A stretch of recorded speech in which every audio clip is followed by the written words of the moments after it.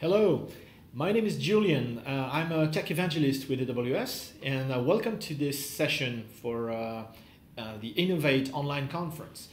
In this session, we're going to talk about machine learning. Surprise, surprise, that's pretty much what I do. So we're going to focus on Amazon SageMaker, and what I'm going to show you today is how to bring existing deep learning code all the way from your laptop to Amazon SageMaker. And I will use a deep learning library called Keras, a popular one, so maybe that's what you're using. If you're using something else, if you're using TensorFlow directly or Apache MXNet or PyTorch, etc., stay with me because everything I'm going to show you works exactly the same with the other libraries. Okay, so let's get started. So the first thing, I guess, is when we start working on deep learning models, most of us, I suppose, start working on our laptop, right? We write some code. So here's a piece of code, right? That's a reasonably simple example that we're going to work with today.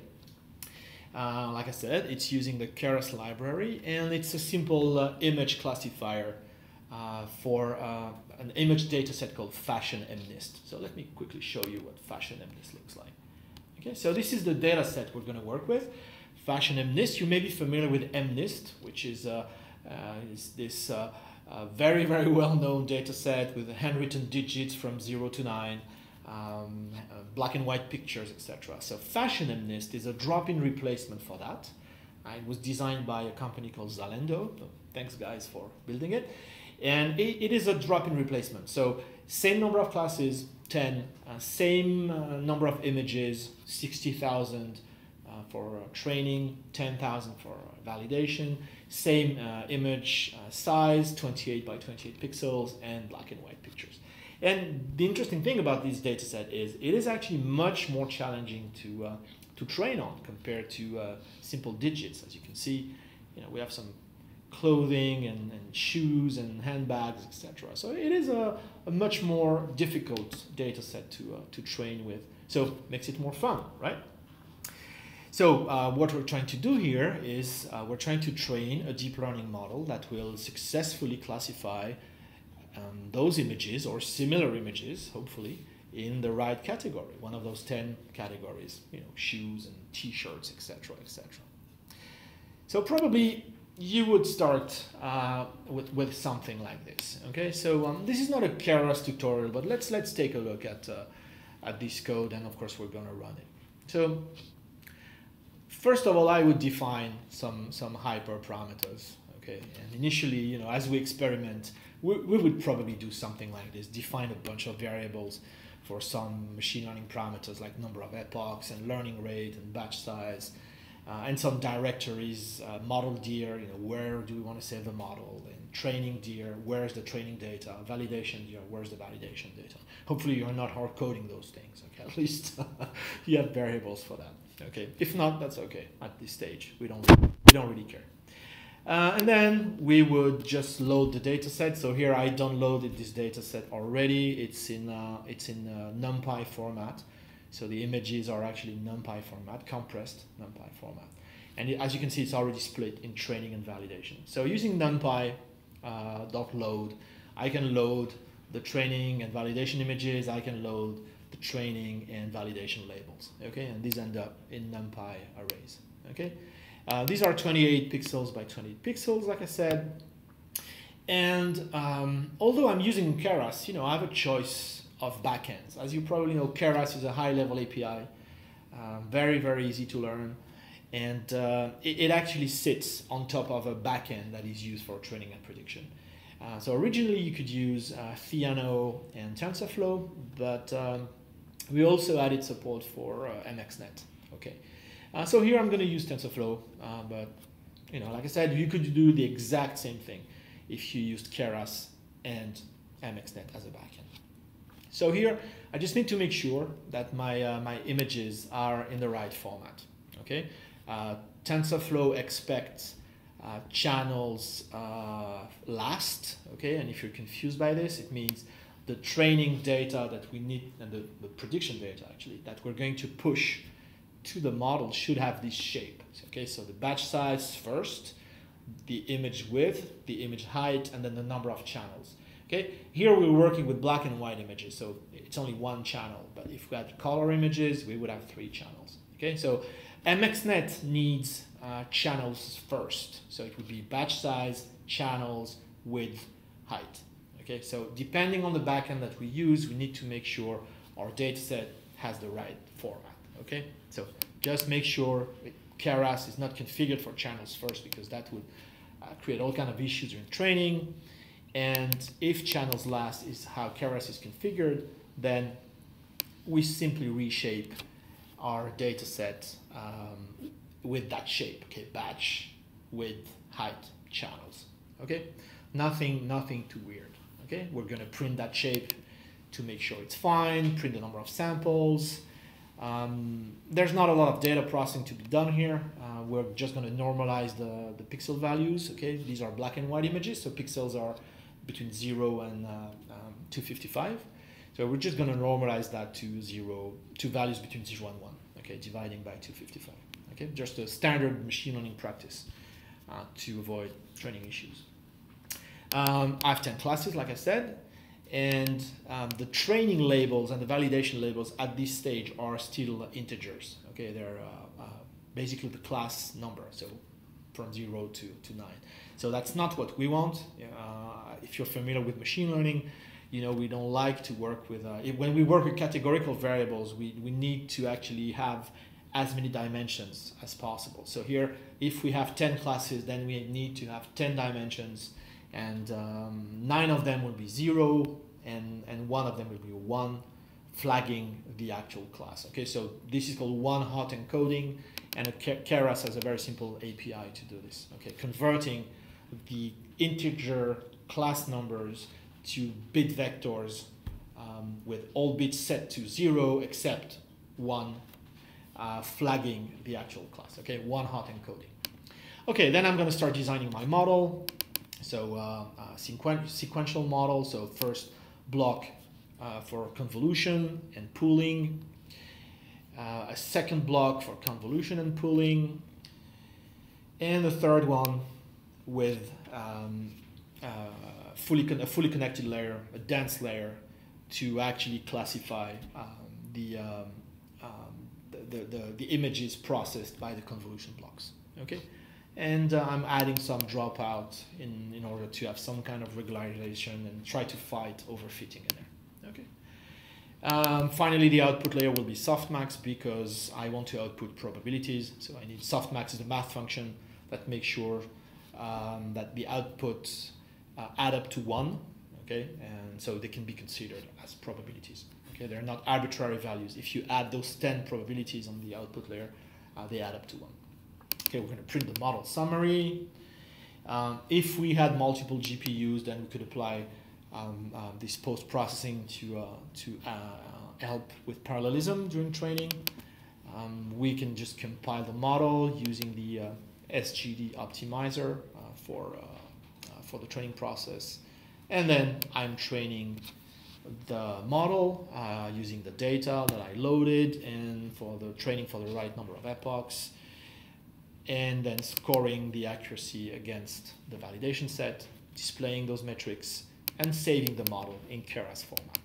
Okay, so pretty much hello world with a few twists. Pretty much hello world for image classification with Keras. Okay, and by the way, all that code will be on GitLab, and you'll get the link. So no worries, right? You can try it yourself. So let's run this code, and for the sake of convenience, I'm going to run it on a notebook instance, because this notebook instance has a GPU, which I don't have on my local machine, so it's going to make training faster. Okay, but you could really run this on any machine, and your local PC, your local Mac, whatever.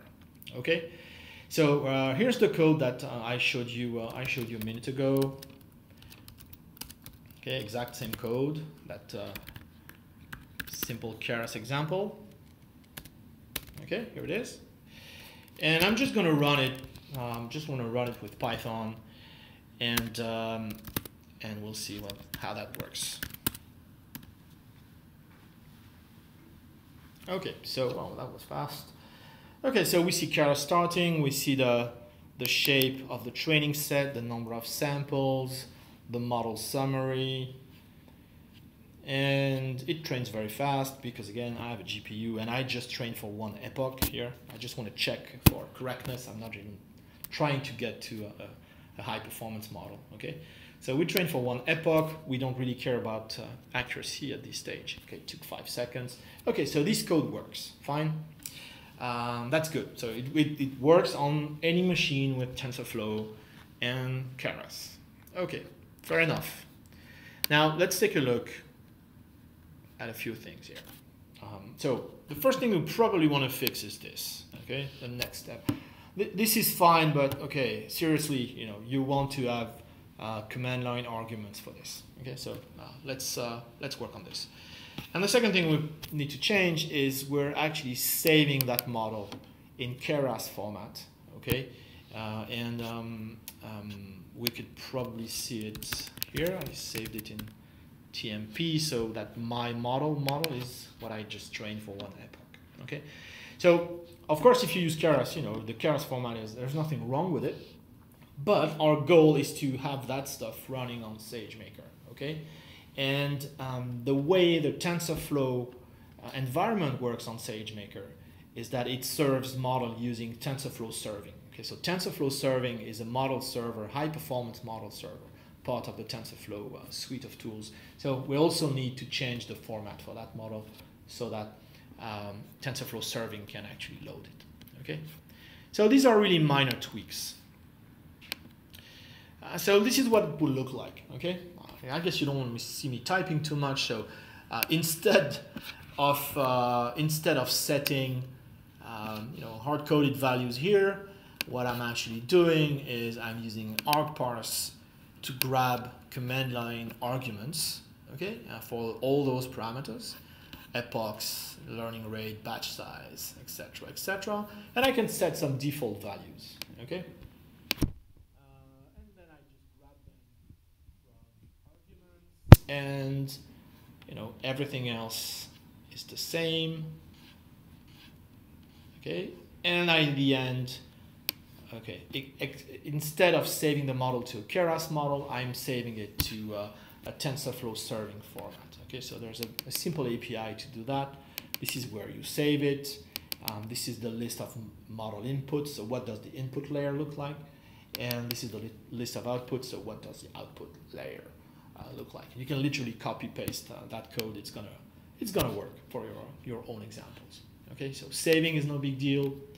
And passing those command line arguments, I don't think is a big deal. So still, let's check it out. Now we want to run that version 2. Okay, so let's just run it like this. All right, so still running, very good.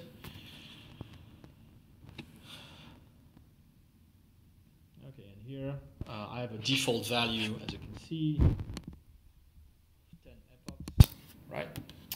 So this is why this is running for a little longer.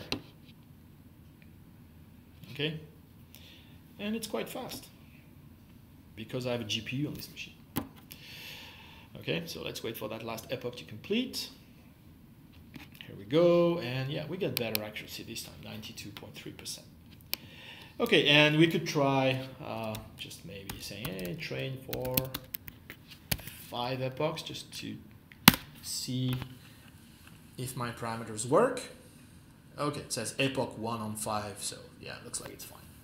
So looks like I can use argparse. That's good news. Okay. So I guess this is a reasonable first step. Even if you're still working locally, you can just oh yeah, it can't save it because I'm overwriting the existing model. Okay, never mind. It's a reasonable step to do because you have more flexibility in training with different values, and you can script, etc., etc. And actually, this is an important step in preparing for the move to SageMaker, because as you can guess, some of these parameters will be used by SageMaker. So let's talk about SageMaker training for a second. So if you read a bit about SageMaker, you know it's all based on Docker containers, okay? So this means we have a TensorFlow container, an MXNet container, and so on. And we're going to load and run the training script and the prediction script inside of that. So then we have to wonder, what's the interface between your code, this code, and SageMaker? Well, I guess it's pretty simple. The interface will be, that code will be invoked by SageMaker passing some parameters, okay? So where to save the model, where to load the training data, etc., etc. And I guess you want to set some hyperparameters for the training job as well. So, this kind of looks like the input interface between SageMaker and your code, okay? And as we'll see, we're almost done. There's not much to change here. And post-training, we just need to save the model, okay? And we're good because we're already saving it in TensorFlow serving format, okay? Which is what SageMaker, the TensorFlow environment in SageMaker will require, okay? So we're almost there. So the last thing we need to understand is how does SageMaker invoke the code inside the TensorFlow container? So actually, it's going to invoke it pretty much like this, pretty much like we've done in the console here. Okay, except again, this is running inside a container. Okay, so SageMaker is going to pass some of the hyperparameters. So it could be something like this. Whatever we'll specify in our SageMaker code, as we'll see in a minute, and it's also going to pass the location of the training set, the location of the validation set, and where to save the model, okay? And this is how it does it, okay? So let's just ignore this, okay? This is really the key thing to understand those 4 lines, okay? These are passed as environment variables, okay? So when SageMaker invokes your code, it's going to pass your hyperparameters as strictly as command line arguments, and it's going to pass those 4 parameters, so GPU count, model directory, training directory, validation directory, as environment variables. So you need to grab them as environment variables and process them later on, okay? So this is the only trick, so to speak, that we need to understand in order to run our code, okay? So if you just change, those 4 lines, okay, you go from there to there, you can run this code on SageMaker without any change. And then, of course, you extract them, and then the rest of the code is identical. So that's what I call the input interface between SageMaker and your code. Okay, and by the way, this is called script mode.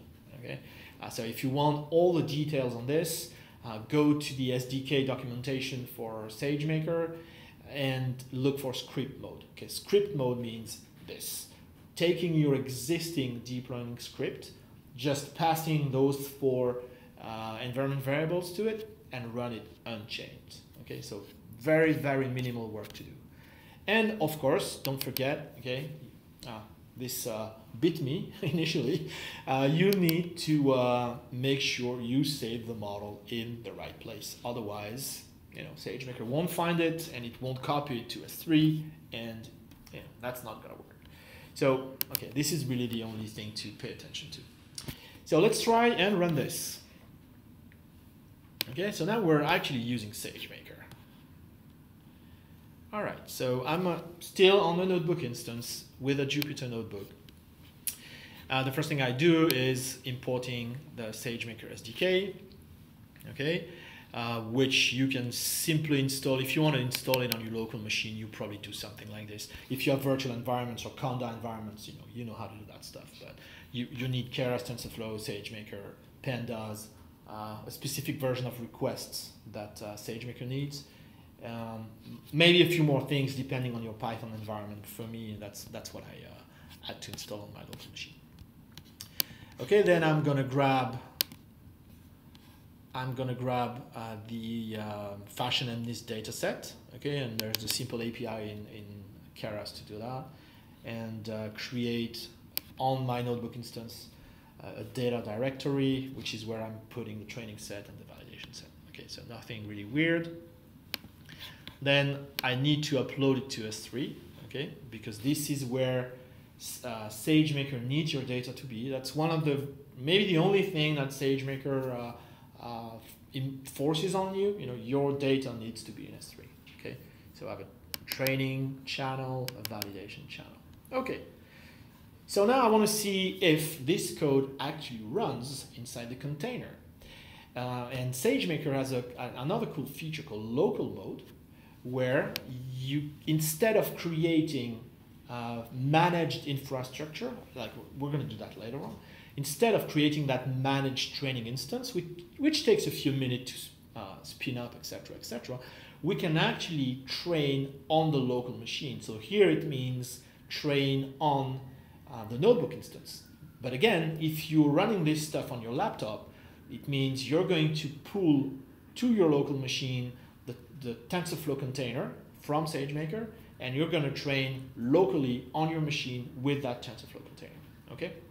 Okay, so it's the first step in validating that your code just works fine inside of SageMaker. Okay, and you don't have to spin up SageMaker managed infrastructure. So for experimentation, it's very nice because let's run it. You'll see it's quick. Okay, so configure this and just run it. So here, I'm not creating that managed. Okay? I'm pulling the TensorFlow container to the local machine and injecting, so to speak, our script. And I can just use local mode by saying, hey, instance type is either local if you want to train on CPU or local GPU if you want to train on GPU. Okay, and I need to make sure I use script mode.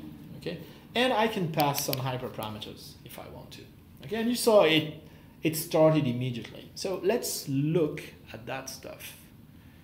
Okay, so we can see, all right, this is how SageMaker is invoking the code inside the container. Okay, so here I said, hey, train for one epoch, so it is actually passing that hyperparameter, and it's passing the model directory. And if we go up a little bit, okay, we see those other variables. Okay, number of GPUs is 1. Okay, and the training and validation, here they are. Yeah, this is where the training set is, and this is where the validation set is. Okay, and you can see it's a local path inside the container, of course, because that's what SageMaker does. Okay, you put your training and validation data in S3, and then as SageMaker fires up the container, it will actually load the data inside the container at these locations. Okay, so it copies by default. It's going to copy your training and validation data at these local locations in the container. Okay, and the same for the model. Okay, once the model is saved, it's saved locally inside the container, and then SageMaker takes it and copies it to S3. So you don't have to worry about the interface. Really, I think it's a very very cool way to do it. And the rest is pretty much identical. Okay, we train for one epoch, and there's that, and fine. Okay, so now we know that this code is training fine on SageMaker. Okay, so now probably what we want to do is train it on a real instance. Okay, so what do we need to change? Maybe initially when you experiment, you work with let's say a fraction of your data set, okay, 10%, whatever, you know, just to figure out what the model should look like, and you know, just generally tweaking things. But then, okay, you want to train at scale, and you want to train on managed infrastructure, and the only thing that you need to change is this. Okay, so here we said train on the local GPU. Okay, local mode. We just change that line to this. Please create an ML P3 to XL instance. Okay, which is a fully managed instance with a GPU. And of course, we could have several instances if we wanted. Okay, distributed training is available out of the box. Okay, here it's a tiny data set, no need for that. And we could pass, again, other parameters. Okay, so let's configure that estimator and train. Okay, and it's taking a few minutes, so we'll speed that process, and I'll be back with you in a few minutes when the training is complete. Thank you. Okay, so training is complete. It took 4 or 5 minutes to do everything. So what happened there is this time we did create that managed instance, pull the TensorFlow container, loaded our script, injected parameters, etc. Okay, you can see all those steps here. Okay, so again, this takes a few minutes, but you can do training at scale, you do distributed training, etc. So local mode is very nice for experimentation, but at some point, I guess for production or large scale training, you need to use managed infrastructure. Okay, and let's quickly look at how that code was invoked, and no surprise. Okay, it's called the same way: Python, file name, hyperparameters that I set, model dir, and then again environment variables. Okay, so the only thing we changed is this. All right, so you can easily move from local mode to production mode, right? Let's call it like that. Okay, and it trained for, so billable seconds is how much time you get billed for, as the name implies, so just under 2 minutes. So here we pay for 2 minutes of that P3 to Excel instance. And we got an accuracy of 92.5. Okay, we could tweak that a little more. So now we'd like to see this model in action, so I'm going to deploy it. Okay. And I could deploy it on a GPU instance, just like this. Okay, the least expensive instance, GPU instance that we have is P2XL. It's about $1.3 per hour. But I'm going to use that new service that came out at reInvent last year called Elastic Inference, that lets you attach fractional GPU acceleration to any EC2 instance. Okay, so here I'm going to deploy to an HTTPS endpoint hosted by a C5 large instance, accelerated with that medium size accelerator. We have medium, large, X large. Okay, so fractional GPU acceleration. And as it turns out, that combination gives us almost the same performance as P2XL, but at an 80% discount. So my advice is, if you are deploying to GPU instances today, please take a look at Elastic Inference, run some benchmarks, and it's quite possible that you don't actually need a full-fledged GPU instance, and there could be a huge cost saving waiting to be realized here. Okay, so let's just run this. Okay, again, it's going to run for a few minutes, so let's speed this up, and once the endpoint is live, we can try and predict the model, and then we'll be done. Okay, so after a few minutes, our model is deployed, which means we have a SageMaker endpoint, which we could look at in the SageMaker console. Okay, here it is. And we do have an HTTPS URL that we could post data to get predictions. So we could do this in any language or using tools like curl or Postman, whatever you like. But in the SageMaker SDK, we have a nice predict function that we're gonna call. Okay, just to confirm the fact that the endpoint is working.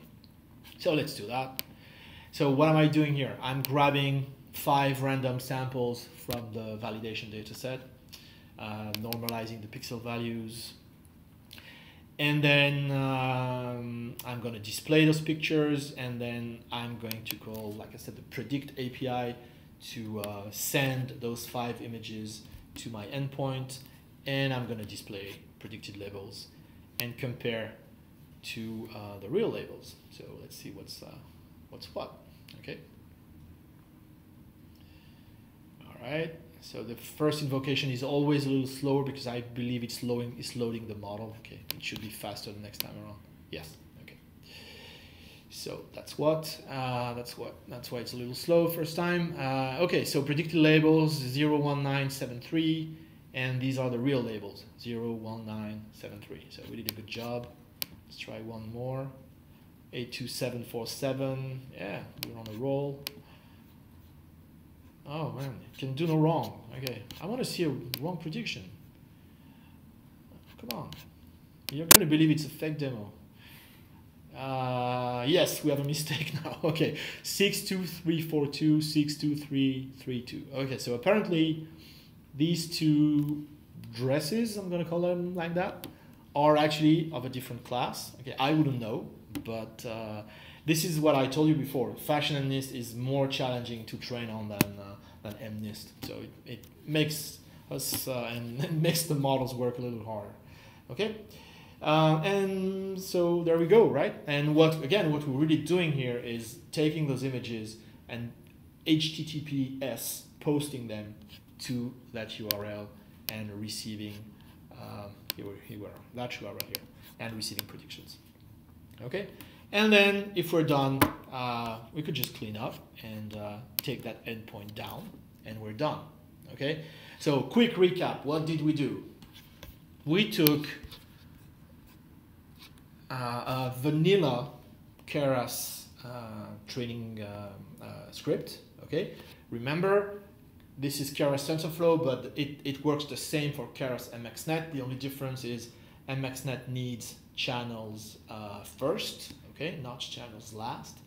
This would also work the same for PyTorch, Apache MXNet natively, etc., etc. Okay, so this is not just a Keras feature. It's called script mode, and it works for multiple libraries. Okay, and what did we do? We took so we moved to command line arguments first. Saved the model in TensorFlow serving format, which is what that deployment container uses. And then we actually integrated this with SageMaker by reading those values from environment variables, okay, making sure we save the model in the right place. Then we trained in local mode first, okay, for experimentation and early tweaking. By just changing the instance type, we were able to train on a GPU instance. Okay, and again, if we needed 10, because it's a huge data set, we would just do this. Okay, and then we deployed it and we predicted with it. Okay, and I'm out of time, so that's pretty much it for today. If you're curious about more advanced topics like automatic model tuning, yes, this would also work. Okay. I'm actually writing a blog post on this as we speak, so stay tuned, and you will see more stuff on how to integrate Keras on SageMaker. But if you're curious, yes, model tuning would also work, just like for native TensorFlow, native MXNet, etc., etc. Okay. If you're curious about script mode, this is the URL to go to. We'll put all those URLs and a link to my code in the notes for that session. But this is what you want to look for. Okay, SageMaker.readthedocs.io, which is the documentation for SageMaker SDK, and there is a specific section on script mode. And the same for MXNet and the other libraries. Okay, so this is what to look for if you want to get started with this. That's it for today. I hope you learned a few things. Again, keep an eye out on those blog posts.